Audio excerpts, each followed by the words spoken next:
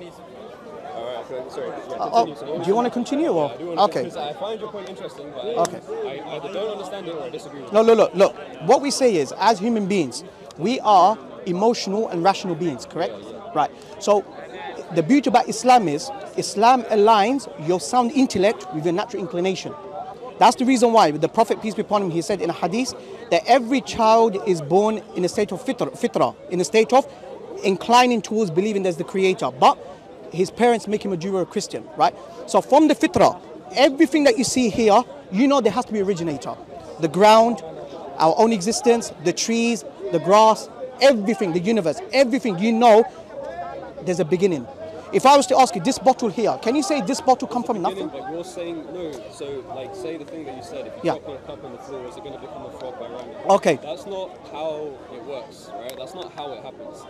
It's not, that's what I was saying before, it's not an instantaneous, it's a process, it's not instantaneous. So are you saying, are you saying there's a possibility that if I drop this cup, it'll become a frog? No, but I'm saying, okay, let me use your example. I don't like your example, but I'll use your example. No, why not? Why not? I'll use it. You say, okay, go on. Okay, Sorry. So you drop the cup on the floor. Yeah. Over thousands of years, that cup will degrade, and eventually one particle, one atom from that cup may end up. It's all speculation. It's all speculation. It's all speculation. Let's talk about things that we are certain. Let's talk about things that we know. What is the alternative in your mind? So you're saying that. What's the speculation that I'm saying that everything that we experience, we know there's a beginning, and if there's a beginning, there has to be an explanation of why it begins. There has to be the creator. How is it any less likely that we evolved from randomness? That there was somebody in the Let's understand evolution. Evolution basically means a transformation from one state to another. Not necessarily. Yes, it does. Is evolution? One state from another. Okay, can I ask you a question? Right. Does evolution say nothing can pop into something? It doesn't say that. Evolution just says something into something, not nothing into something. So we are addressing the origin, not the evolution. Please, I want you to understand that. Right? We're not talking about evolution. I'm talking about evolution. By the way, Charles, the origin of people. Right? Yeah. We're talking about the origin of people specifically. Origin of our existence. Okay, so then, in that case, I need to look into this more, to be honest. Okay, no problem. But you know from your natural inclination that everything that you see around here, you say there must be a creator. There must be creator behind. No, I disagree with that. So you're saying this camera here, what, this pop from nothing? Okay, no. Man-made things obviously were created by man. I'm saying everything. So what's more complex, the man-made or nature, or the universe? Nature. There's also been a huge space of time, and so the universe is potentially infinite, right? Right. No, you're saying potentially infinite. I'm sure you've heard this analogy before. Yeah, I have. If you get an infinite number of monkeys for an infinite amount of time, eventually, at a typewriter, eventually one of those monkeys will type out the entire. Do you know what? You contradict yourself in your analogy, because you said infinite number. Hang on. Number. Infinite amount. Even amount. Okay, infinite meaning forever. Numbers is 1, 2, 3, 4, 5, 6, 7, 8. Exactly. So I'm asking where. Okay, so infinity doesn't quantify. Exactly. So you cannot say infinite number or infinite amount. Okay. If you get infinite monkeys. No, not even monkeys. Why not? Because it can't happen in real life. Go. For the sake of the argument, if you were to get an infinite amount of monkeys, you can't say amount. You can't say amount. You can't. Look, infinity has no numbers. Infinity is forever. Infinity, yeah. So infinity is 1 going up to infinity. No. Okay, so where did the 1 come from? You said 1. No. Is that infinite? What came before 1? Do you know? No, it's self-contradiction. So 0.9 recurring, right? So okay, where did 0.09? But before 0.09, there's 0.08. No, that's what I'm saying. So that's. It's a contradiction. It's a self-contradiction. You're going into I can't explain it. You're going into extremely complex math. No, I'm not, because when you say infinite amount, that's a paradox. It's like saying married bachelor. You can't be married and at the same time you're single. That's what you're saying. So infinity doesn't exist in the real world. It doesn't. It's just a concept. It's just a concept. So it's an abstract. It doesn't exist. It's like saying an actual infinite cannot exist. Yeah. A beginningless series of events is an actual infinite.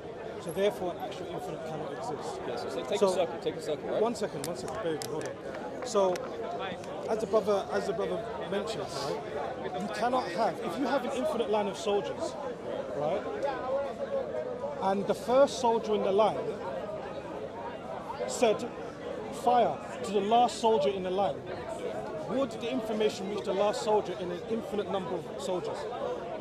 No, it takes, so the information is traveling for an infinite amount of time. Thank you very much. So therefore, an actual infinite number of things cannot exist. Cannot exist. It's impossible. Impossible. It's impossible to say that the first soldier in that line would give the instruction to fire, and the last person in that actual infinite number of soldiers. You're trying to assign infinity to tangible things. No, what I'm saying is that it leads to a mathematical contradiction. Yeah, correct. That's what I'm trying to say. It's a mathematical It's that contradiction. It's impossible for an actual infinite number of things to exist. Correct. So what I'm saying is that, So in your mind, right, we have the universe. What is past the universe? look, we know that the universe is expanding, right? Into what? Okay. Are you aware that the universe is expanding? Yeah, but I'm asking, like, in your opinion, what is the universe expanding into? Okay. For example, I'll give you a verse in the Quran, right? Allah says that He is expanding the universe, right? Oh, sorry. Now, No, just for a second. Forget what the Quran says. What is the universe? Scientifically, right? Bear in mind, I'm not religious. By the way, I don't postulate. I don't subscribe to the Big Bang. I don't particularly believe in the Big Bang. I know there's different cosmological models behind the Big Bang. There's cosmic inflation. There's the Big Crunch. I understand that, right? I don't. It's a theory. However, one thing I do agree is that the universe has its origin. It has a beginning. Okay, sure. By the way, let me just go back That's to it. the Okay, go on. So, you said the universe is expanding. What is the universe expanding into? no, what I was trying. If infinity cannot exist, and the universe No, the reason why. expanding, No, the reason why I was bringing up the reason why I was bringing up an actual infinite number of things cannot exist. Yeah. It's purely because it brings about a mathematical contradiction. And but hold on one second. I do get Hold what on you're one second. Bear with me. And the reason why I gave you that example earlier, right, that it's impossible for, and I gave you the example about a bow and arrow. A bow and arrow is unable to reach an infinite. It will traverse. It will literally travel at an infinite distance to reach the Again, tree. because So you're therefore, trying to assign infinity to something tangible. So just humor me and answer Okay. the question I asked, right? The universe is expanding. Okay. What is the universe expanding into? okay, we know that the universe expands. Okay, but into what? Into what? So say my hands right now, they're expanding into air. What is the universe expanding into? Okay, if the universe was to contract, right, Yeah, exactly. would it come back to a singular point? Yes, it will. Right. So it's going away from that singular point. What's beyond it? What is it going into? That's what we want. We want to ask you. That's what we want. That's what we're discussing about. What is that going into? But you're going into evolution. That's exactly the No, point I'm we're not trying. going to evolution. In that specific, That's it's it. going into Good. infinity. Now we come to the point. So what came before the Big Bang? That's what we We don't are. know what came before. So We do there's know. several theories. Say, I know you don't believe in the Big Bang. But say Big Bang, Big Crunch. One theory is that Go on. Big Bang, it Right. expands, it contracts back into the Big Crunch. Yes, Big Bang yes, again, Big yes. Crunch, Big Bang, Big Crunch.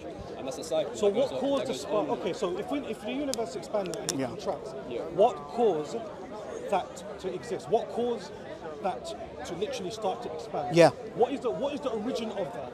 How What is did the it? origin of the universe? We don't know the answer to that question, and I don't think it's right. Let's use a sound to say reasoning. What is the answer to that question? In my mind, that's you don't know the answer to a question, so you just say, okay. No. the answer is God. It's the same like dark matter. It's something in physics. No, we but- don't understand what that Brother, is. what's your What I'm name? saying is Sorry, that brother, The what's your name? elements is something that we don't Sorry, understand. brother, what's your name? Sorry. Yasha. Yasha. Raihan, nice to meet you, man. Look, let me tell you one thing, right? You saying that we don't know. Yeah. For me, this is a cop out, and I'll tell you why. If I was to ask you the question, try and circular triangle. Can you prove to me that does it exist? First of all, circular triangle. No. Why not? It's a triangle, a circle, it's a circle. Okay, so what kind of scientific experiments did you conduct to come to the conclusion that science triangular circle We haven't doesn't come exist? to any science. No, it's the way we've assigned a certain shape to a triangle. We've assigned a certain shape as a circle. Yeah. We haven't tested either of them. It's what we've You told can't even test. It's We impossible. don't need to test it because we've assigned. No. we've According to assigned it to them, we've made it. No, according to the scientific method, you cannot disprove or prove whether there is triangular circle. That's my whole point. So you have to use rationality, reasoning. So why don't we apply the same to the universe? See, you said my view was a cop-out. I actually think the same about yours. Because Why? I don't know the answer to the start of the universe, but the entire point of science, right? Yeah. Well, not the entire point of science, but a big thing in science is trying to find out.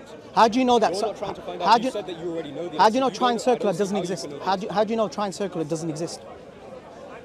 What scientific experiments did you conduct? I think you do. That you're trying to, I genuinely don't understand. Yeah, sure. Look. Why do you say that the triangle circle doesn't exist? Because we've assigned this shape to a triangle, and we've assigned this shape as a circle, right? Okay. We've assigned those names to those shapes. Okay, so we conceptualize. I agree with that. We conceptualize that. I agree with that. But why is it not possible, even if you put it into probabilistic model, why is it not possible that it can exist? It's impossible. Why? Because it goes against sound reasoning. A triangle, sorry, 1 second. Yeah, sure, look, 1 second. A triangle, what? You can't prove to me empirically that triangle circle doesn't exist. That's the whole point I'm making. You use your reasoning. That look, the reason why triangle circle doesn't exist is the reason that you can't prove that empirically I can. is because it's impossible. Exactly. Empirical evidence means you need like. But I can use empirical evidence for the existence of the creator. I'll give you one example. Look at the signs around you. Look at the signs around you. The trees, the universe, the stars, the planets. There's a powerful verse in the Quran. Allah says, "Inna fi khalqi samawati wal ard." That verily in the creation of the heavens and the earth, waqtilafi al-layli wan nahar, and in the alternation of night and day, it is a sign for those who understand. It is a sign. For example. Okay, this building. I'll tell you what. This building right here. Okay. Imagine if I say this building popped from nothing, it just existed itself. What would you say? That's not my argument. I'm not saying that everything. It's not like there was nothing, right? And then bang, No, we've already moved on. No, we've already moved on. But I'm asking you, that building, the cements, the rocks, all of the ingredients, it all came together. The origins of those things, right? The origin. Where did this come from? The building. Any child would say, "Oh, there must be a builder." It's your natural inclination.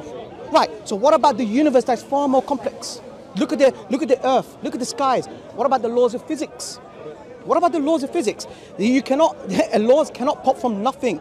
The law has to be given by a lawgiver. And you know that. You know that from your natural inclination. What you're doing is you're fighting against your natural inclination. That's what you're doing. And even in spite of that, even despite of that, even Allah subhanahu wa ta'ala gives you rational decisive proofs. Am khuliqu min ghayri shay'in am humul khaliqun. Were they created from nothing? You know you cannot create from nothing. Or did they create themselves? That's impossible. Am khalaqu samawati wal ard. Did you create the heavens and the earth? Absolutely not, because you didn't exist. The universe existed way before you. But la yakunun, surely they're uncertain. When you suppress your belief in the existence of the creator, anything that you say is uncertain. But when you believe that there's the creator, you know the certainty. I exist, you know the certainty. Wallahi, this is a sign around you. In my mind, the reason you think that's a certainty is because we've assigned religion to describe things that I'm not even talking about religion. I'm not talking about religion. We've used religion to explain things that we cannot explain. No. You misunderstood the point. You misunderstood the point. The reason why I'm quoting from the Quran, I believe the Quran has the best arguments, rational proofs, decisive proof for the existence of the Creator.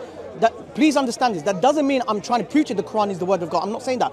But I'm using arguments from the Quran and the Sunnah, from the teachings of the Prophet. Right? Look, how did the Quran 1400 years ago, this powerful argument that no one can refute, it's supposed to be rhetorical. Were you created from nothing? Of course not. Did you create yourself? Of course not. Did you create the heavens? Of course not. So what's the only option that is left? There has to be the creator that always existed.